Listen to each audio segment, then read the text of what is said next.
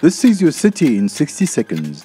Residents are invited to comment on the city's Building for Jobs budget 2024-2025. Among the proposals is some 4.8 billion in social support. Visit the city's website to find out more. Talking about building, subsidies are available to support micro-developers building affordable housing in 194 lower-income communities across Cape Town. Visit the Spatial Planning Department for more details. Cape Town's average water use over the past week has been 935 billion litres per day. Let's continue to work together to collectively use less than the target of 950 million litres per day. And finally, please report Boer beetle-infested trees to invasive.species at capetown.gov.za. Signs of infestation includes cracks in branches, discolored leaves, shotgun-like entry and exit holes, and dark staining. The City in 60 Seconds is brought to you by the City of Cape Town, making progress possible together.